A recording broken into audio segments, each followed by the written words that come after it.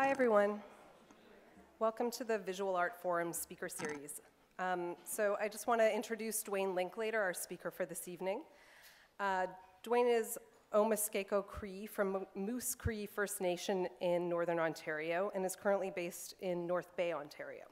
He was educated at the University of Alberta, receiving a Bachelor of Native Studies and a Bachelor of Fine Arts. Duane attended the Milton Avery Graduate School of Arts at Bard College in upstate New York, completing his Master of Fine Arts in Film and Video. You have a lot of degrees. Duane produces a range of work including video and film installation, photography, sculptural objects, and often works within the contexts of cooperative and collaborative gestures. He has exhibited and screened his work nationally and internationally at many prestigious institutions. Duane was also the recipient of the 2013 Sobey Art Award, an annual prize given to an artist under 40. And he just opened a solo exhibition at Catriona Jeffries that runs through December 20th. Please join me in welcoming Duane.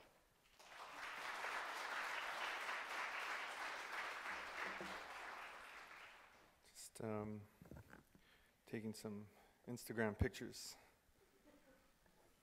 Put it on Instagram. Follow me if you like. First off, this is a new configuration for me. I usually like to do talks, and I like to sit down at a table and a chair and sort of have that table as a barrier between you and I. Now I have several things in front of me, so there's a lot of things in front of me. That's good. So first of all, I'm happy to be here in Vancouver. The weather has been kind for the past week and a half. Thanks to Emily Carr for inviting me to visit with some of the MFAs today and also to deliver this lecture. So I the past couple of days after the opening on Friday, I really I wasn't sure what to do in terms of how to do the talk, because as I said, I sort of for about a year and a half I had developed a sort of way to do a talk, which involved the chair and the table and the computer in front of me, and I felt really comfortable about doing that. So I feel really uncomfortable standing at a lectern making this lecture, but it's a good thing. I feel really good about it in the same way. But I really liked the idea of the table right there. There was when I was in Northern Ontario as a young person, we watched TVO.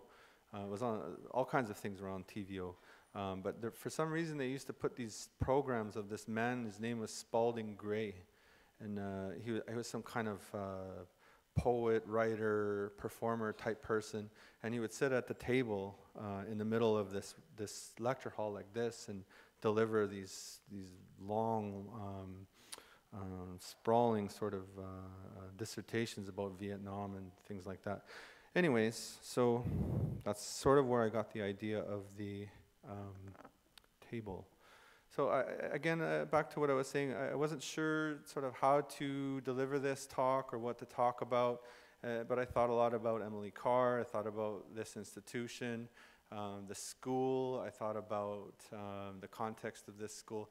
I guess I wanted to start today by telling you when I was in my undergrad, a little anecdote or a little story about my experience in undergrad, and it relates to this. So as you can see, that this is a painting by Alan Sapp. I'm not sure if you're familiar with him. He's from Red Pheasant First Nations in Saskatchewan. And he is a Cree person, and he was, still is very much a hero of mine in terms of a fellow Cree artist. I really had a big realization about him lately. I had a lecture and visited the University of Saskatchewan and got to talking about Alan Sapp and his sort of impressions that he had made on me as a young person, and this leads to the story at the University of Alberta where I was asked in an undergraduate painting course by the instructor.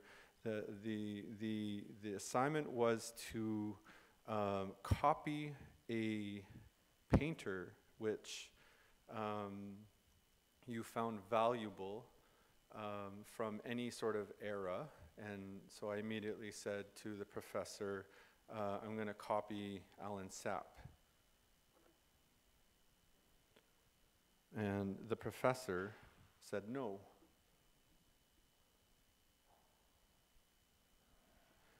And then I objected. I object, and he said, he gave a lengthy sort of objection to my objection, saying, please, don't copy Alan Sapp. Don't copy his work. He's brutish. I remember that word. He used the word brutish to describe Alan Sapp's paintings. And I thought, well, this was about 10 years ago or so.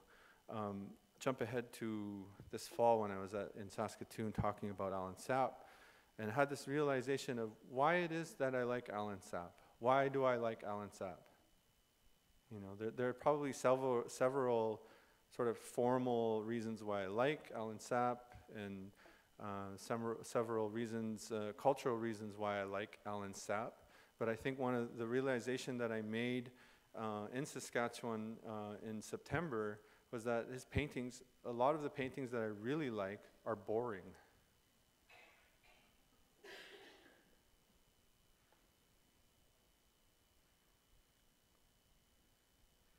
Like, I think he was just sort of like, I think I'm going to paint this man by a house tending to his wood. And that's what the painting was about, right?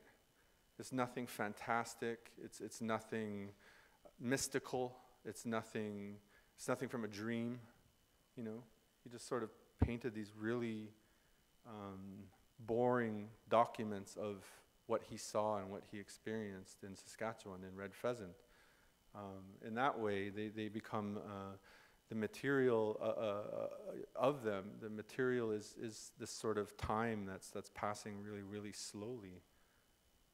I think that's actually quite beautiful and profound. So I thought I'd start with that today, and just sort of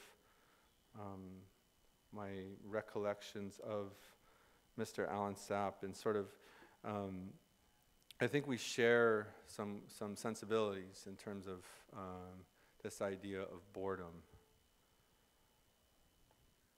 Am I calling my own work boring? I'm not sure. But for this part of the lecture, I think, can you hear me when I talk like that? So I thought I'd just start as a sort of survey review of the past 5 years, and hopefully we'll make it to the exhibition that's happening right now at Catriona Jeffries Gallery. We'll make it there, I promise. So this is an artwork that I did in 2009. That's me, right there, with the back turned to you. And that is a dog. The dog is named Patchy. The dog is from the Blood Reservation. The dog was borrowed from the Blood Reservation. And we took a trip to Calgary together. And we documented this experience together, sort of Patchy experiencing urban life. So this is us at a dog boutique, buying treats and stuff. This is us at PetSmart. As you can see, the photo of Patchy and her expression is sort of representative of the whole experience for her. She didn't really enjoy it at all. It made me feel really bad, because I like dogs a lot, and she didn't enjoy it. And of course, dogs have their own way of telling people things. They have their own sort of special ways of doing dog things to tell you this ain't cool and this is not right. So that Patchy did tell me that. In the end, we returned Patchy back to the Blood Reservation, where she took off into the field, and she lived happily ever after. This is a still of a video that I did in 2010. called it, "It's Hard to Get in My System." It's about a 6-minute video, 6.5-minute video.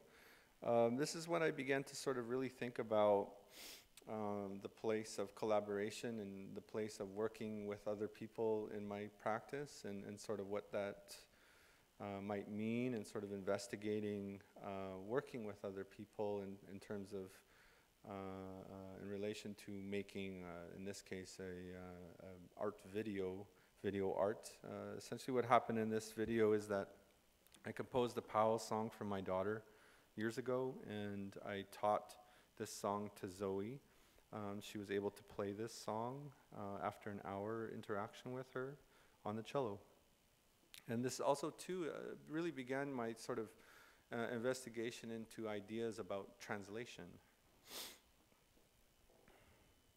and the role of artists in relation to translation. This, of course, is the very first neon I did in 2011. This is at a gallery in North Bay, Ontario called Whitewater Gallery. It's a small artist run center there. It was the first time I showed this work. It's called Tautology. There's all 5 of them in a row. So the source of this work is a really sort of essential thing that I have to talk to you about. The bird is an image appropriated, copied, taken from a seminal Norval Morrisseau painting called Androgyny. This painting, of course, was hung in the Rideau Hall Centre in Ottawa. And I just thought, well, what a crazy place, what an interesting place for this kind of a painting, for this kind of content to be, and this sort of like very, very colonial, very, very Canadian sort of space where this identity is reaffirmed and very much celebrated. So I thought that's an interesting place, for a slippery place for this painting to be, and I guess that's sort of the norm in that room, is that they do hang art in there, and much of it is First Nations art. So what I did was I took this image of the bird from this painting and I gave it to a neon fabricator and created this artwork called Tautology. There are 5 of them. It's kind of dry in here, so I'll drink water, cough a little bit.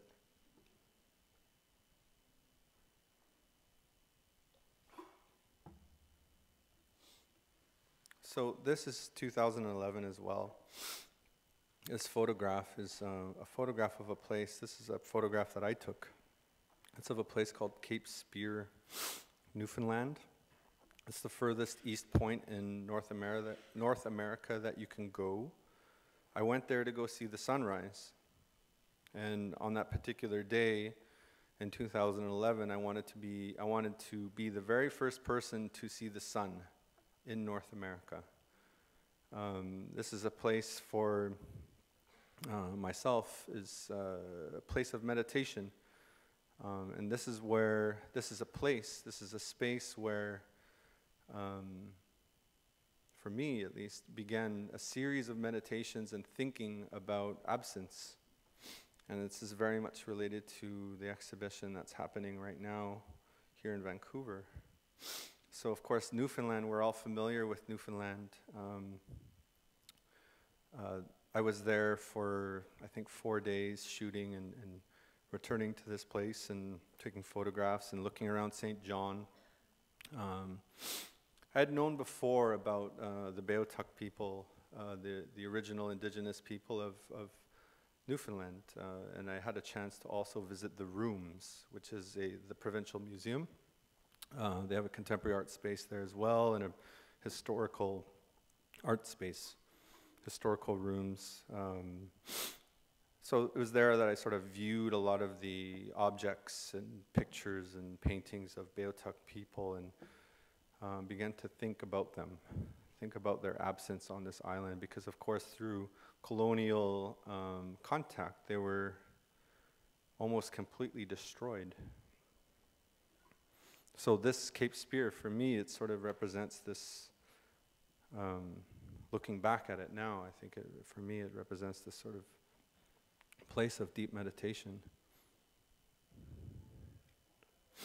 So in my research about the Beothuk people, I ran into this beautiful photograph taken by Frank Speck of Santu Tony. And this material made its way to Vancouver at the Art Gallery in the fall of 2012. So my research of this beautiful old woman was revealed that she was in fact Beothuk and had fled Newfoundland as a 10-year-old with her father in a covered kayak. And she ended up in northeastern Maine, where she, as you can see, grew into an amazing old lady. So she, through a series of interviews with Speck, who is an anthropologist, interviews, and he actually recorded her singing a song that she could not remember the context for. She sang it into a, what do you call that? Wax cylinder machine. So I found the recording, and I found the transcription of the song. So I took this transcription and I gave it to Peggy Lee to play on a cello at the Art Gallery. That's me documenting the event, and that's a video of the sunrise at Cape Spear. So as I said, this idea of Cape Spear as a sort of beginning point for me to really deeply meditate and deeply think about absences and what those absences mean in the context of Indigenous North America, and sort of trying to unpack and sort of trying to understand what colonialism has done, what to do with that kind of a material for me seems like an immense sort of task. But for some reason, I keep returning to this idea of absence and sort of what to do with that kind of a material. So this is another component at the exhibition, of the exhibition at the Art Gallery, which I called Beothuk Building. Again, back to me driving around St. John's, I was looking for a Starbucks, and I was at a sort of a stoplight, and I looked to my left, and there was this office building, and it was called Beothuk Building. So I thought, what an incredible name for this building. So those two words stuck with me. So here, again, is a table and chair and a printed out JPEG that was sent to me via email by an artist. Her name is Joanna Malinowska. So on the table are printed out correspondence between her and I. This was the photo that she sent me that I had printed out. This, of course, is her installation at the 2012 Whitney Biennial, where she, quote, smuggled in a painting of Leonard Peltier into the exhibition on his behalf. So the correspondence is relating to my asking of Joanna Malinowska via email, why did you do this? And so there was, I think, about three or 4 months of back and forth of sort of trying to work out between Joanna Malinowska and I of why she smuggled in this painting. The relationship fell apart. We no longer talk.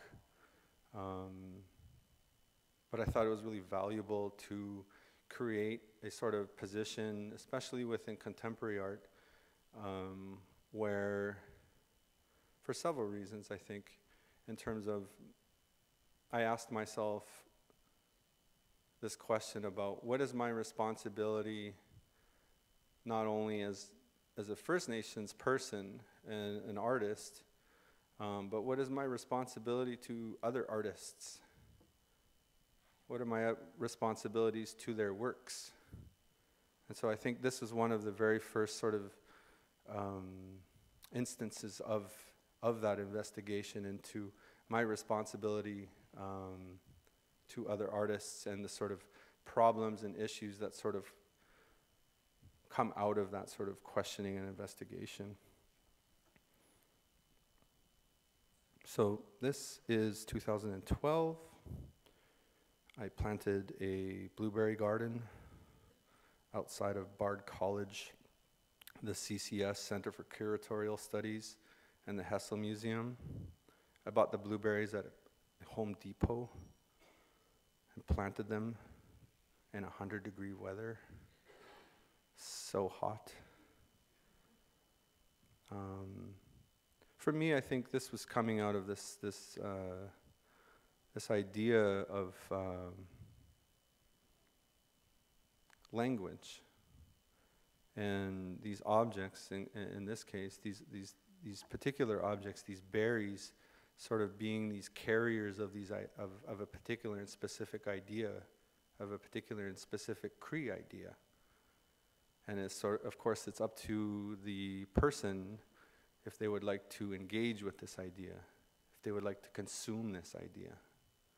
So the idea being, of course, the Cree language, my language, where I come from in northeastern Ontario, is organized by animacy and inanimacy, rather than masculine or feminine.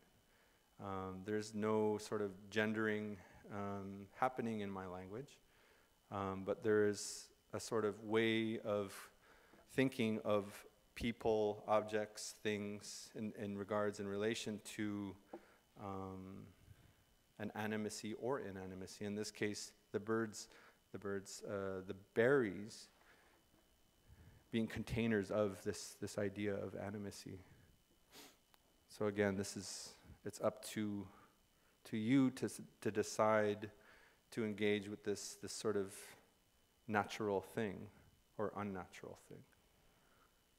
So I was asked to do this again in New York City in a small gallery with raspberries because blueberries were out of season, but raspberries work really well. That's a dragonfly that flew into the gallery. There's the raspberries. I just dumped the dirt on the floor. We had a talk, my friend Will and I, about New York City and the nomenclature of New York City. It was attended by some people that you can see there. It's a tiny gallery, right? It's like my first show in New York. It's just like this little box, sort of the idea of this place, I suppose. It was a challenge to be there and to go there and to sort of experience a place where Indigenous histories are so buried deep down into the ground that they're not often talked about. So I thought this was a really important opportunity, especially within the context of Chelsea, to discuss some of these histories, to discuss some of these names, to discuss the idea of the berry. I thought it was just sort of this open window or opportunity for me to talk about those things at that time. It felt really important to me, anyways, and to Will as well, because Will on the left there, he's was born and raised in New York. These are stills from a film that Brian and I made called Modest Livelihood. It's a 50-minute silent film we shot on 16mm, super 16mm film. It was done over 2 trips in northeastern BC in Treaty 8 territory. This is Brian's home territory. I was a guest in this territory. We went hunting for moose.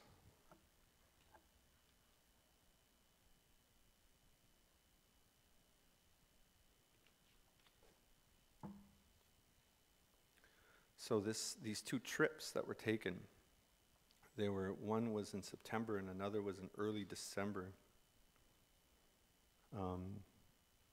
There was approximately 10 hours of footage shot on film, edited down to 50 minutes. An important part of this film was the roles that were sort of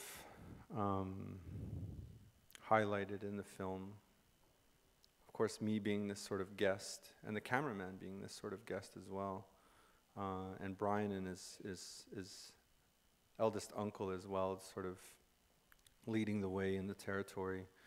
So when I talk about this, when Brian's not here, it's interesting for me to discuss it because, as I said, I was a guest of the Treaty 8 territory, and I was recently back to the Saskatoon thing. I screened this film for people that came, and we discussed this film, and an artist I really respect attended. Her name is Lori Blondo, and she's really great, and I sort of was talking about the processes, I guess, of that one would take if one wanted to go hunting in British Columbia, which is to sort of seek the permissions and processes of the state to be allowed to go hunting. You get tickets and you get lotteries, and you go through a sort of process to do it. And I didn't seek that process. And Lori Blondo sort of made a really nice distinction for me in terms of it wasn't the process that I was seeking, it was the protocols. It was the cultural protocols that I was seeking from Brian and Jack. So I thought it was a really nice thing to think about in terms of me being from Northern Ontario, a Treaty 9 person, and exerting a certain amount of sovereignty in terms of traveling from Ontario to northeastern British Columbia and seeking the protocols of the Treaty 8 people to be able to feed my family. So this was installed into a gallery, as you can see in this photo, and it was in a loop. And we made these like sort of smaller films and send them back to film. This one's called Lean. It also loops on a film mechanism, a film loop mechanism. So this film was good because it was sort of talking about architecture. It was Jack's sort of design of how to build a lean-to. He was showing us how to do this. I usually skip over this part, but some recent developments, I'm going to talk about this a little bit more. So this is in Thunder Bay, Ontario. So it's a pretty far west in Ontario. They have actually a really large collection of Indigenous art. And so I was asked to do an exhibition there, and this is it. I called the exhibition Something About Encounter. And it was a series of videos that I had made over 2 years, from 2011 to 2013. This was in the spring of 2013. So the videos themselves were made from or shot with my iPhone. Whenever I would encounter a non-domesticated animal in a city, an urban place, I would take my camera out and make a video sort of this interaction. So there's one here in Vancouver, actually, two here in Vancouver, of a coyote that I encountered, and I chased him. So I made a video of this. There was like 9 or 10 of these sort of in a series. And then I made a series of wall texts relating to these experiences. And this artwork you see on the left with these sort of red dots is a painting by a man called Benjamin Chichi. He was an artist from Bear Island, Ontario, I believe. He took his own life in an Ottawa jail cell in his early 30s. I was familiarized with his work through my mother. My mother had chosen or put up prints all around my house when I was a kid, and one of his prints was up on the wall, and he was really known for these paintings of mostly Canada geese. And so there was this one print that my mom had up. It was called Learning, and it was really beautiful. So I was really happy to go to Thunder Bay Art Gallery to look through the collection, and I proposed to the curator, her name is Suzanne Morissette, I proposed to her, I said, can we look through your collection and collaboratively choose a Benjamin Szewcyyk painting to be in my exhibition? And I think this sort of touches on what I was talking about, responsibility to other artists again. And she said yes, and this is the painting that we selected. I didn't know he did abstract paintings.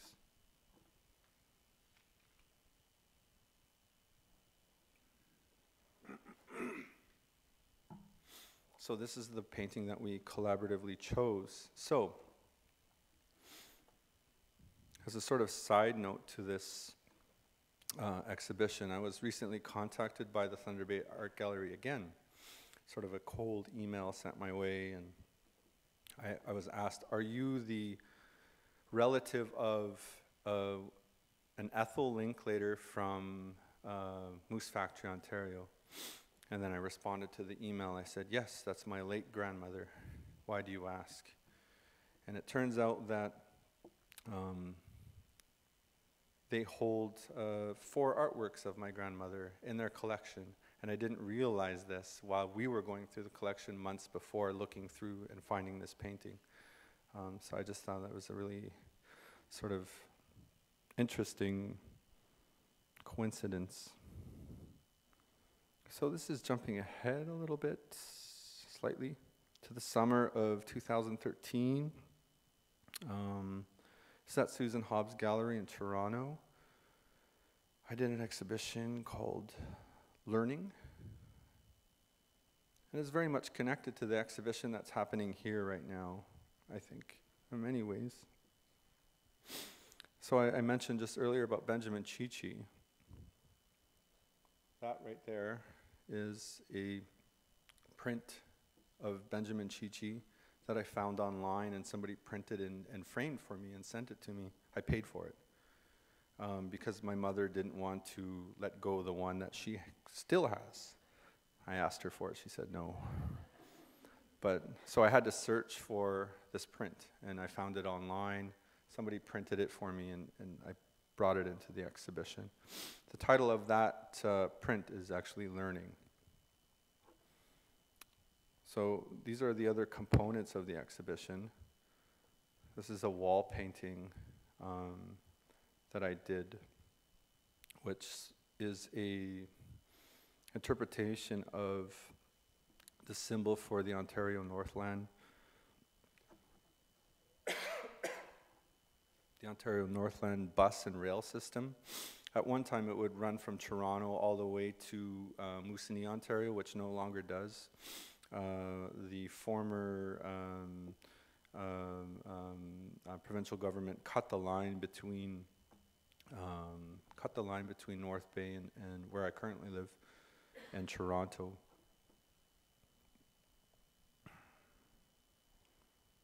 This is an artwork called Je me souviens, which is of course French for I remember, and is strangely, not strangely, on the license plates of Quebec as well.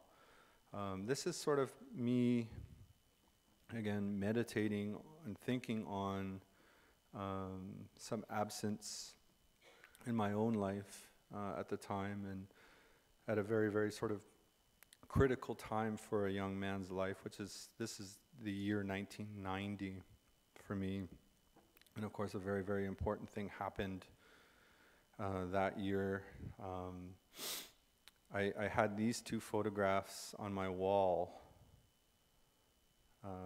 when I was 14 years old. Oka was happening. I'm not sure if anybody here might be too sort of young to remember, or not born at all, when Oka happened. This is a very, very important thing. If you don't know about it, please research and read about it. It's a very important thing. It happened when I was 14 years old in Oka, Quebec. And this is the first time that I really saw this kind of a conflict, this kind of a moment, this kind of a resistance happening not too far away from where I was living. I know that something was incredibly important was happening in Oka. But at that time, I didn't, of course, fully understand the complexities of why something like that happens here in Canada. An incredibly important moment for me, and as I realized, this is the moment when this happened, what they call Oka crisis, the moment I was politicized as a 14-year-old kid. And of course, this is on the right-hand side is what they call the warrior Richard Nicholas, captured in a moment by the photographer, a beautiful poetic moment. This sort of research into this particular picture is that both Richard Nicholas and the photographer, whose name I cannot remember, died on the same day in different places in 1996, 6 years later. And of course, we were more sort of familiar with the narrative on the left, this man with the guitar and sort of what he represented, this sort of very sensitive white man from the Northwest Coast, talking about feelings and important things. But the process of these is actually really important for me as well. Of course, we are all sort of accessing photographs from the internet, and my conundrum, or my problem, I guess, was how do I take these photographs off the internet? And so that was the challenge, that was the problem. And so what I did was I ended up taking a DSLR camera and photographing my computer screen with the pictures inside the computer. So that's how I sort of retrieve these images. So here is another component of the exhibition. This is also an important sort of moment for me in terms of exhibition making, in terms of sort of bringing sort of elements into the exhibition space and sort of trying to accomplish something. And the something being sort of trying to make a constellation of materials and images and things, and trying to be gentle in terms of the suggestion and relationship of these items, images, objects, and things. And trying to be sensitive about what it is that's coming into this space. So this is the sort of detail in the vitrine. On the left is a handwritten note by a lovely person named Rebecca, thanking me for coming to the Ontario Northland, and also giving me these paper materials as well, which sort of relate to how in the 1970s that the Ontario Northland hired an advertising firm to sort of create the identity for them. So in these pages, which I selected 2 out of probably 50, this advertising firm and its sort of tone and its sort of voice is gently letting Ontario Northland how to use these particular colors, how to configure the colors, in which way to use the colors, and in effect not doing this, which I ended up doing. But I thought the idea of the voice and this particular kind of an authority which sort of directs you in terms of how to compose an identity, I thought was extremely interesting in relation to some of the things that I was thinking of down here in relation to my own identity and how I was sort of making my own identity at that time, at that age. Oh, we're to this, okay. We're getting there. So this is 2013. This is a picture of the Jeep I used to drive. I had this for like 4 or 5 years. I used to live at Nipissing First Nations, and down the road was a man named Phil, and we used to bring this Jeep to Phil to work on. He would keep it alive, he replaced the engine, he replaced the transmission, a whole bunch of stuff. He just kept it going and going. But unfortunately, it just sort of met its end. But I didn't want to, there was something that compelled me to not want to get rid of it, not want to let it go. I don't know what that was. I still don't know. So I proposed to Phil, and Phil is a very laid-back, cool guy. That's him on the left. And I proposed to Phil, I said, can you take apart my Jeep, strip everything out of it, everything, and I'm going to make it into a sculpture. And it took a long time to negotiate this. I would say over a year. Just to sort of like, first I'd tell him I knew he was sort of skeptical, and finally I convinced him. So he took everything apart, took it all out, and it weighed 1,000 pounds. So before I brought it to the gallery, I brought it to another place to sandblast it, to take off its skin. So there was a problem, a logistical problem with this whole exhibition. The sculpture, the Jeep, didn't fit into the gallery without them destroying a wall. And of course, it weighing 1,000 pounds, I didn't want to hurt anybody. I didn't want anybody to get hurt by it. So I proceeded with the exhibition as if it would come in. With these photos here. And this is the plinth or the support where the sculpture would have gone. It's like one of those moments where you're just like, what am I going to do? You know, what do I do? I was really scared. I was freaked out. It was about a year ago. I was really super freaked out, anxious. But I went ahead anyways. And then they were able to find a crane for me. And we decided that the Jeep should go to Barrie. This is Barrie, Ontario, at the McLaren Art Centre. And we put the sculpture in the sculpture garden outside. There it is. There it is. So of course, when steel is not painted and treated and exposed to the elements, it begins to rust immediately. This is like 2 days. Last winter was an incredible winter. It was very long, very cold. It's one of those winters sort of unforgettable. You know, you remember it for a long time. You're like, oh, I remember the winter of 2013. It's really cold. So this is jumping to the summer of 2014. This past summer. I was asked by Philadelphia ICA to make an exhibition for their 50th anniversary.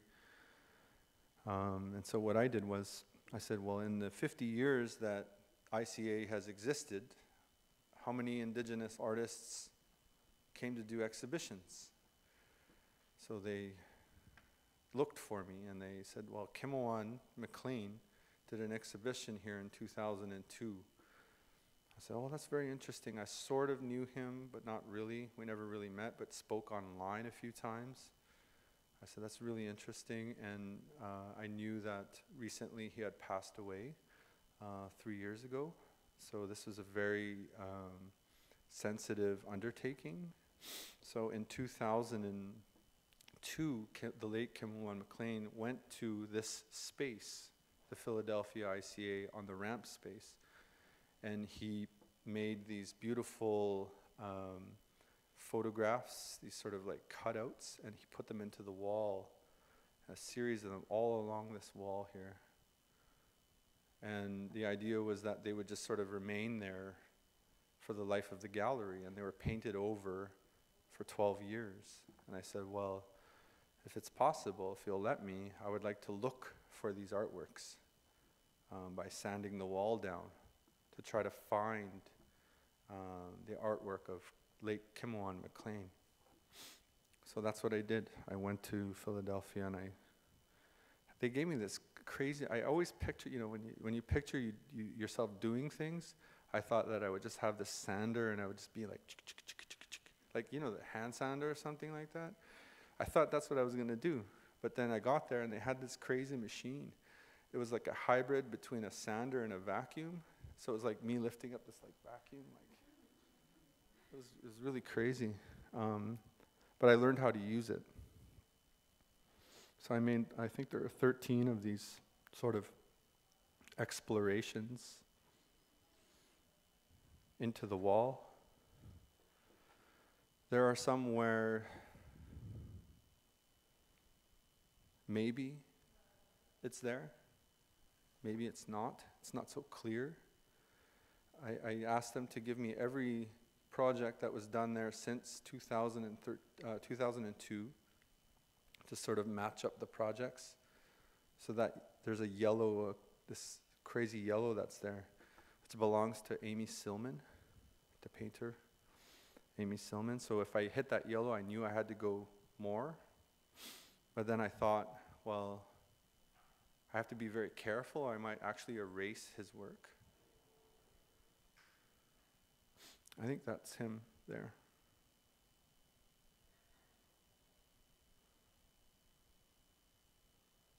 More. That's how it looks from outside.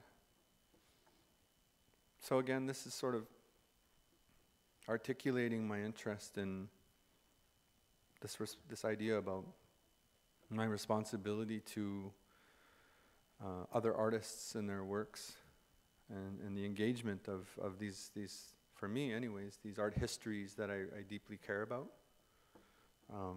and being able to sort of bring these ideas into the gallery in one way or another to be able to talk about these things, I think was really important. And since I've done a few artist talks since this project, and it seems like every city I go to that somebody there knows him or knew him, and tells some kind of really amazing story about what an amazing person he was.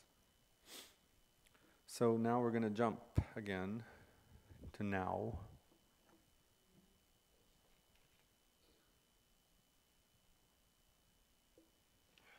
So as I was saying that I was preparing sort of mentally all day for this talk, and then I said this morning I was having coffee and stuff, and I said I should probably talk about the exhibition here, and oh yeah, I don't have any photographs of it, so I had to run down and then take pictures. So these are the pictures I took today of the exhibition, and I thought, well, where do I start?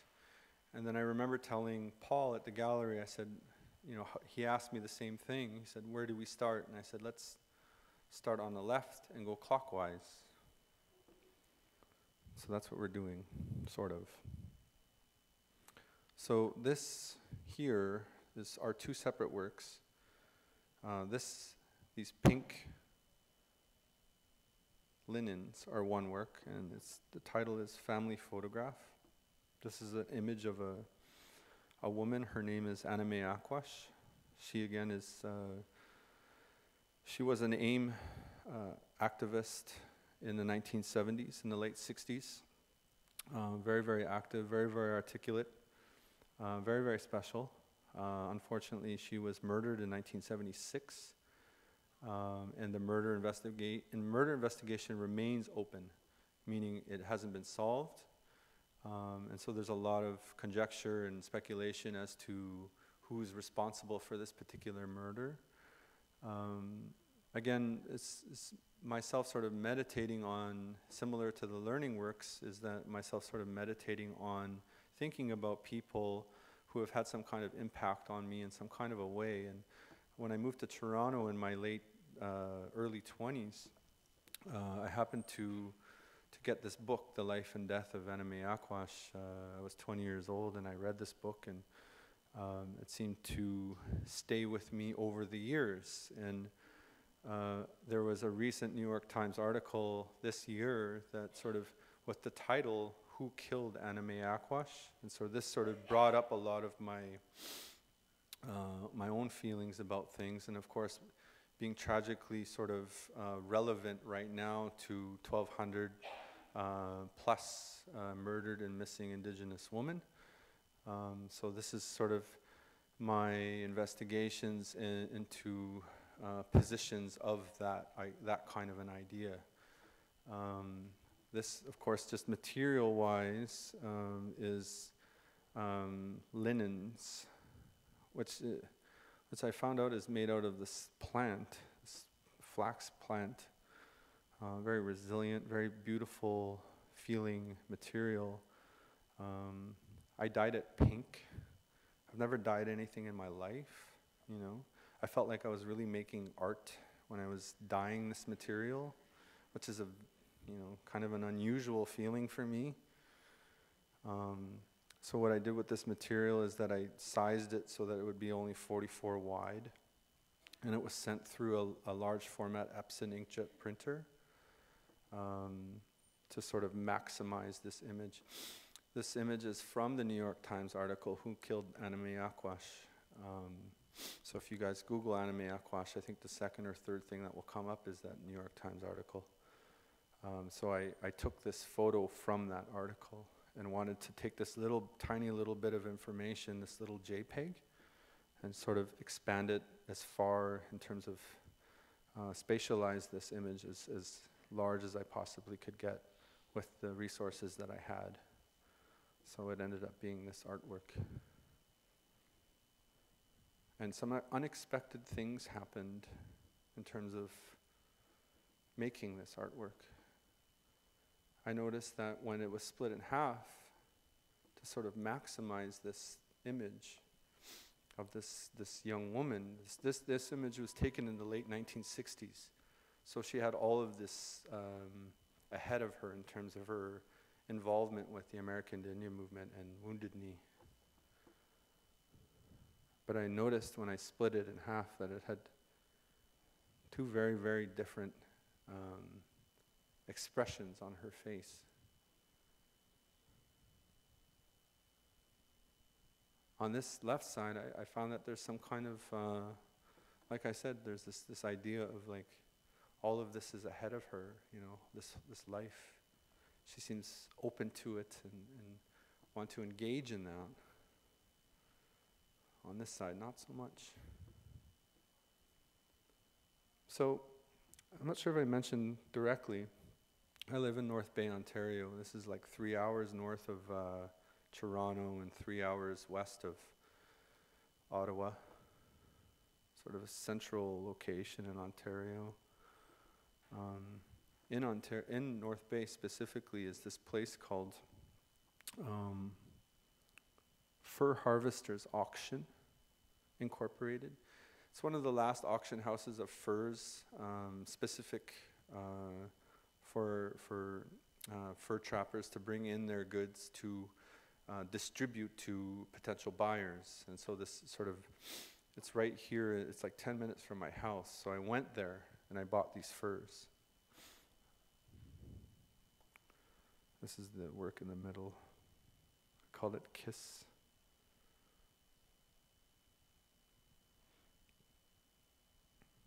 So I bought these furs. I bought coyote, fox, fisher, skunk, and minx. So the inside out, it's just, these are things that, for me anyways, that I saw around my house when I was younger and grew up with this scent and smell and feeling around me a lot, in terms of like a lot of my family members are artists and they make things out of these furs.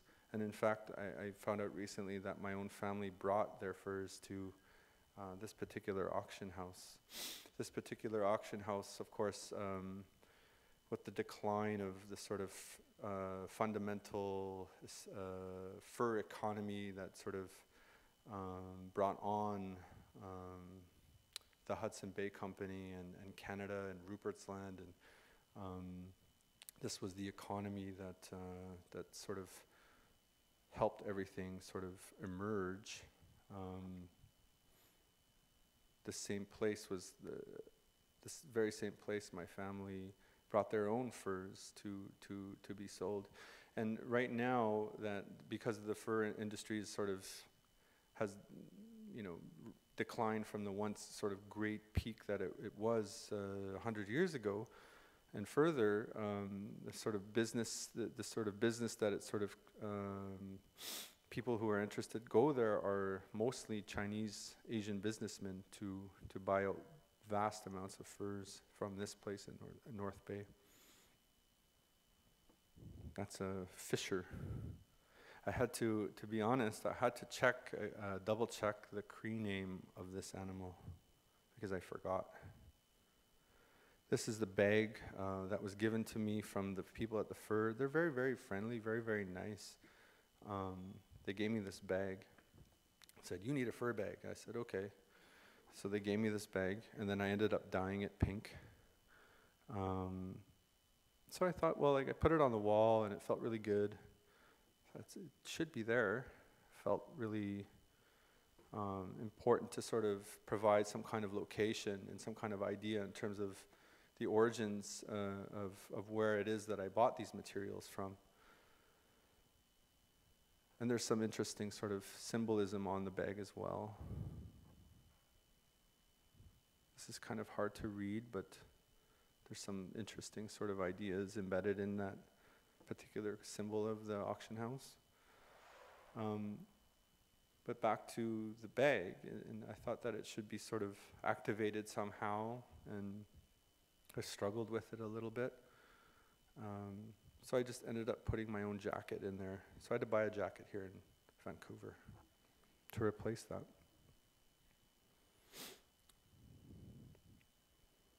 This is a fox and a Metallica t-shirt that my brother-in-law gave me. It's his t-shirt.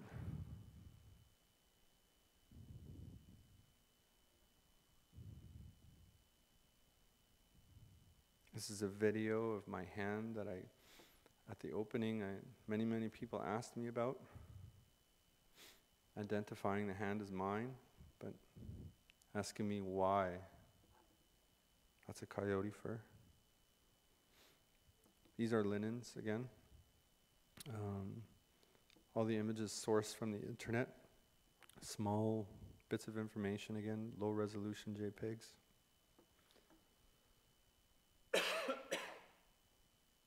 The young man on the left, his name's Mark Calls Him.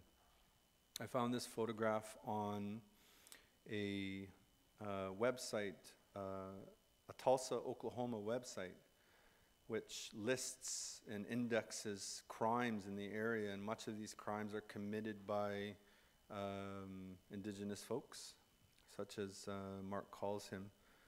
I thought that this photo of Mark Calls Him, he stole a truck, was particularly interesting for his tattooing of his face. Instead of tears, usually folks put tears for various reasons, something to do with the loss of somebody, an absence of somebody.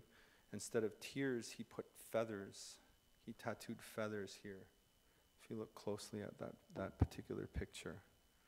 So I thought that this was actually a really interesting thing that was sort of reoccurring throughout the exhibition, this idea of the marking of the body and the agencies that are sort of embedded with those ideas of marking of the body. Of course, these furs were marked by a stamp.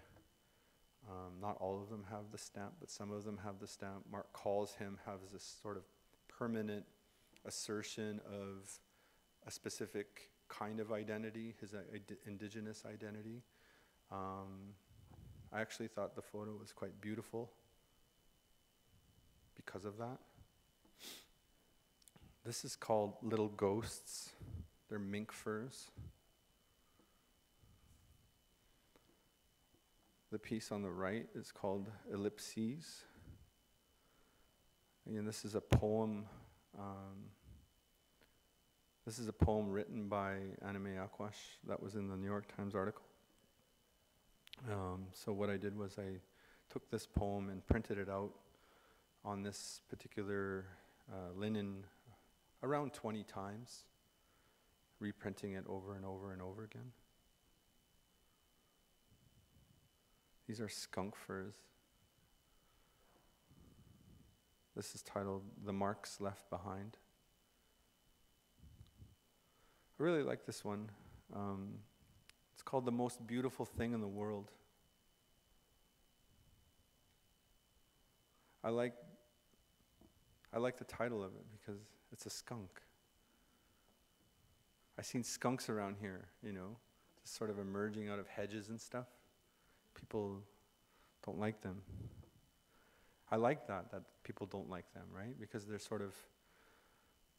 dangerous, but not in a way that's like they're gonna kill you and eat you. They're just gonna spray something at you and make you smell bad. So they have this kind of really incredible power, right? They're not, it'd be almost impossible for these skunks to actually really, really hurt you. But they still sort of represent this immense sort of power by this small little animal. Sort of great. There's another shot. I think I'll end it there. So thank you for listening to me, and if you have questions and comments, and I'd be happy to address them.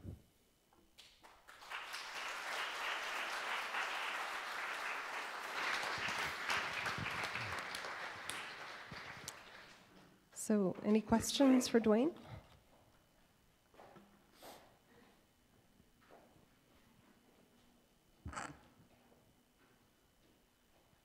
I'll just give it a minute. Way in the back. Oh, I'll do this lady. No, right. David, right there. Oh, okay, sorry. Thank you. You mentioned that in Cree, the distinction is between animate and inanimate. Mm-hmm. And I was curious when you were talking about the car and how hard it was to let go of the car, whether that might have a relationship to it. Because the car isn't what we think of as an animate object, but it moves, and we develop this relationship with it. But I'm more interested in that distinction between the animate and the inanimate, if you could talk about that a little bit. Oh, sure. Car is an inanimate thing. It's the word for that is otaban, means it could mean sled, but it's an inanimate thing. The reason why I didn't want to let it go, as I said, I still don't know why it is that we sort of want to hold on to certain objects that we have for a certain kind of a duration, and why it is that we just don't throw them out or something and just sort of let go of that thing. I'm not sure why it is that I hung on to that. Coincidentally, an animate thing that probably a lot of us are wearing right now are socks. Socks are animate. Your socks are alive. And your question about animacy and animacy is, it's sort of hard to articulate why it is the way it is. It just, for me, it's just sort of, it is. It's just a part of my life, and I've been fortunate enough to have people in my life who retain that language and the knowledge of that language, and have sort of, I've been fortunate enough to talk about the language at length with these people, and to sort of think about these ideas and bring them into these spaces is interesting for me and possibly problematic. But I'd like to share these particular ideas, especially about the animacy and inanimacy. Like, I think there's suggestions of that in relation to the gendering that happens in other languages. So I think that's sort of an idea that's more meant for a discussion about like why that's occurring.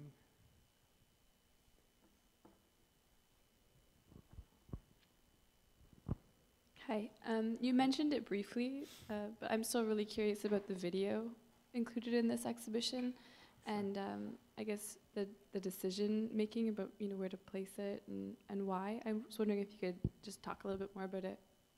Oh, sure. Yeah, it's, well, there's a lot sort of tied up in the hand video, I think. For me, it sort of originated actually from a video I shot for my wife. My wife had been watching Yvonne Rainer, several of her works, and Yvonne Rainer was in I think it was a car accident, and she was badly injured in this accident, and she was not able to dance. Subsequently, she made a video or a film of her hand dancing, sort of made of choreography for her hand, which was this extremely, this very beautiful gesture. So subsequently, my wife made a video which I shot for her of a choreographed movement of her hand. So this idea sort of stuck with me for 3 years, 4 years since Tanya made the video. And of course, when I was making this exhibition, a lot of the works that are sort of in this particular exhibition are sort of meditations on absence again. So I began to think about what sort of absences are sort of occurring within my own body. And when I was a young boy, I got my finger caught in a hood of a car, and it ate it. The car ate my hand and took a piece of me away. And so there's certain gestures that I had been doing since then that would sort of hide that particular part of my hand, that finger. So that became a sort of a departure point for a kind of a choreography for my own hand video or hand work. I think for the video in this particular exhibition, this is sort of my own way to humbly enter into the exhibition space with my own body. And in terms of its configuration, I suppose that I always, in previous video works, I always had sort of wanted to address the spatialization of film or video work. And I thought, well, I've tried it in other sort of places in terms of scales and suggestions of scales as well, and it never quite worked in terms of maybe not only spatializing a video but also suggesting a sculptural value of it as well. And I think for me, I was interested in proposing that again. So I think the idea for me of spatializing a video and suggestion that it might have sculptural sort of values for me is exciting.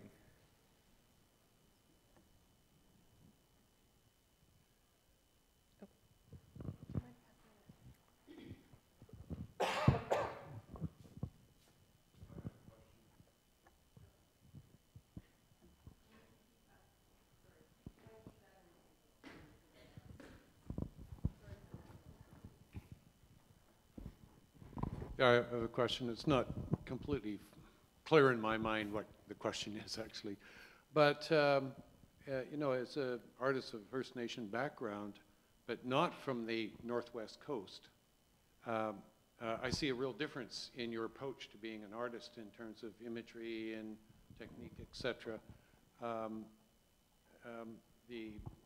Most of the artists, not all, but most of the artists of the Northwest Coast really pursue a kind of a traditional imagery and iconography and carving techniques, etc. And your approach to the making of an artwork is quite unconventional on those terms. Has this been a challenge to you? Has you questioned your, how you make art as an identifying as a First Nations, as an artist with a First Nation background, to have to deal with that question of tradition? Has that been a challenge to you at all? Can you discuss that? Yeah. I don't think there's a conflict. Not that you're suggesting a conflict, but I don't think there's a challenge there either. What was really interesting to me, and it relates to the question about the animacy and inanimacy that's sort of embedded in my language, is to these sorts of ideas seem to lend themselves really well to being in a contemporary art context. It didn't really seem like I was stretching or overstretching to get these ideas into this space. It just sort of felt like these are really interesting ideas that I think I want to explore, that I want to investigate, and I think other people might find similar sorts of interests in them as well. It never really seemed particularly challenging to sort of recontextualize some of those really important ideas that I had that were sort of in the language or in different parts of, that may or may not be in different parts of my culture. It was just sort of, for me, I think the challenge, if there's any challenge within that, was the sort of time I needed to sort of meditate on those kinds of ideas and sort of what forms do they take.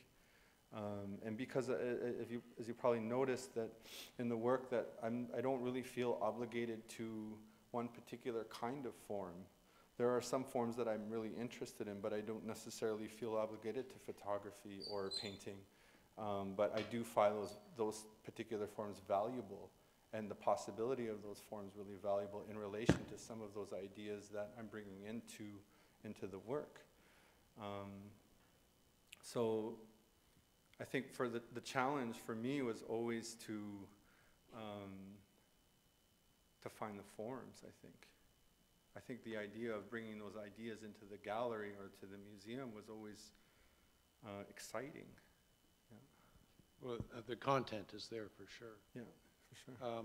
It seems like, the whole history of modern art and modern artists, whatever the culture, your background is, has been to free yourself from the weight of history and the past, and to find a new way into the future. Mm-hmm. I sense that in your approach, you've kind of lifted the weight of history off your back. At the same time, you respond to it. You got to reach into your own past. We all do. Yeah, absolutely. I find that sort of gesture sort of essential in terms of looking back, and this idea of what I was saying a few times about being responsible to specific kinds of art histories and being able to sort of recall those art histories and recontextualize those histories into being about right now. I think that's sort of why I wanted to talk at the beginning about Alan Sapp. Like, I think this is a man that's been terribly overlooked in terms of like what he does and how he paints and the sort of imagery that he sort of is interested in these sort of banal kinds of moments. But actually these banal kinds of moments are really super interesting for me to sort of think about. Yeah. Hi.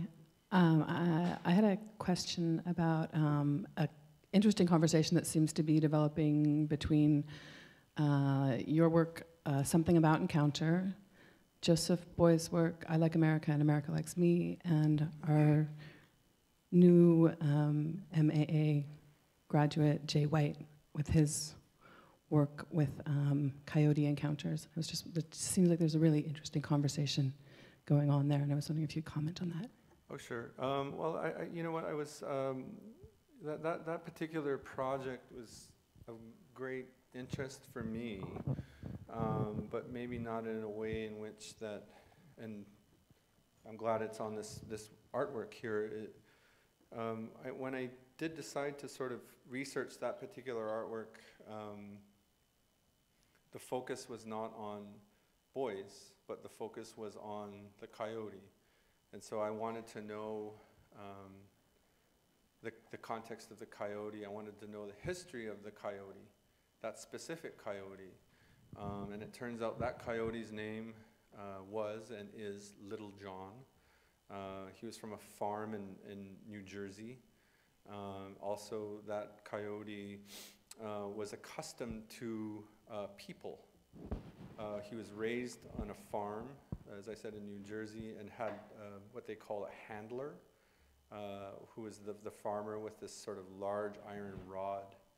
So not only was he sort of accustomed to a man, he was actually accustomed to a man sort of wielding some kind of tool to control him. And of course, boys going into that particular space with this, was it a crook or something like this? This object, right? To sort of wield it against the animal. And I think and I brought up this project too in relation to Joanna Malinowska's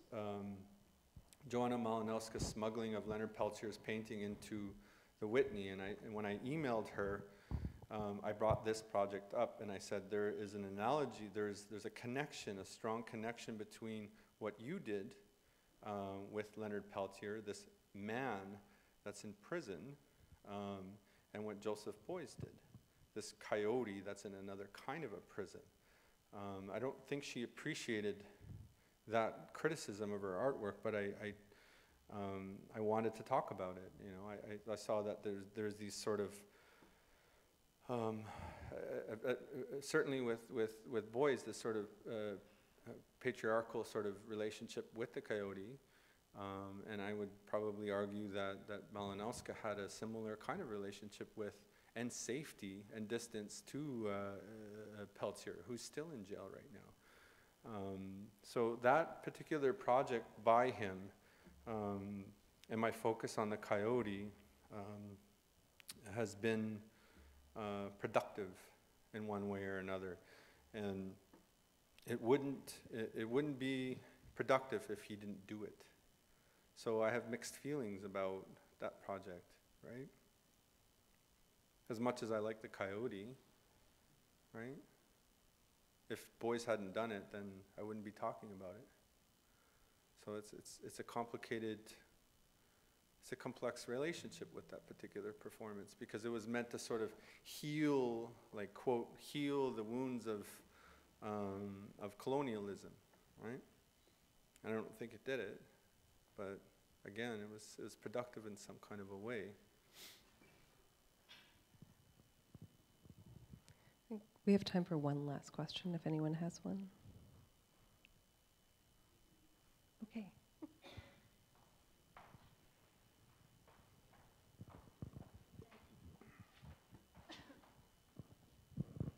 Hello. Thank you so much for your talk. And it was interesting to see, if we think of contemporary Indigenous art, and thinking of the question about, you know, modernism, and that you don't have to, or how modernism sort of this departure from the luggage or the burden of history. But looking at your work is that you make these historical references to many things, especially the Thunderbird, and there's this cultural narrative going on, and also a political narrative going on, and all within a, you know, contemporary conceptual framework. So it was great to see your overall practice, because I'm not completely familiar with it. But I'm wondering, within the Cree tradition, if there's, I don't know if it's a word or a worldview for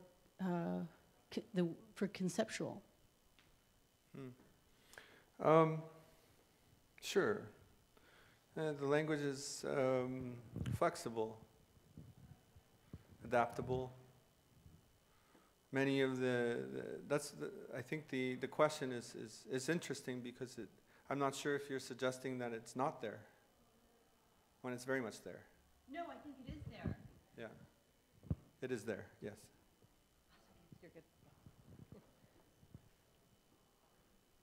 Okay. Thank you so much, Duane.